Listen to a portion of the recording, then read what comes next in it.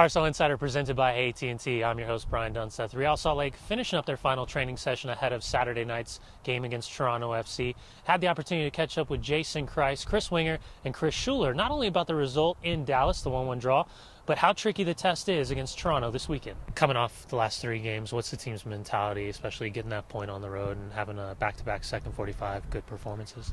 Yeah, I think it was a positive outcome for us, coming off of 2 losses, we wanted to make sure that we got a good result and performance, not just the result, but tough first half for us, but to come out in the second half and play pretty well, I felt like we deserved the goal, and to get out of there with a point is a good thing, and we're ready to move on and get back to a couple home games. What we've been lacking in the last 2 games is any type of solid start. Although I would say against Dallas, I thought we were pretty bright for the first 15 minutes. They didn't touch much of the ball, but we just lacked a little bit of killer instinct still. And typically we have that at home, so maybe just the right remedy is to get us in front of our own fans, and hopefully the spirit tomorrow night and the passion from the crowd will win over the group, and we can start off really, really positively. Toronto FC, a team that hasn't won a game yet this season, some difficulty in the press, talking about the head coach from the ownership perspective. How tricky of a test is it to play a team that's kind of back against the wall?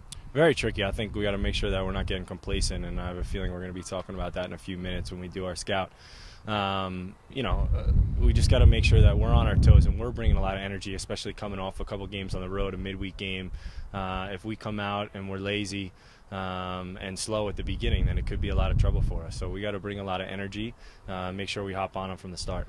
They're a team with their backs against the walls, and they're going to come out and give everything because they don't have another option. You get this deep into the season without a win, you're going to do anything you can to get a result, and I'm sure we'll see a lot coming from them tomorrow. Again, I think our best defense in this case will definitely be having the ball in their half. If we're able to possess the ball for long stretches of time, that's going to keep them away from our goal, limit their set pieces, which they're very dangerous on, and increase our chances of hopefully banging one in the first half. So, the more we can do that, get up and press in their end, and then knock the ball around, the better off we'll be. From watching their last game against Chicago, they created a bunch of chances and scored some fantastic goals. So they have very dangerous players in their top 3 forwards, as well as some midfielders joining in. So they can get at you. So we need to be prepared for that, and we need to approach this game with the right mentality. And for me, it's all about us.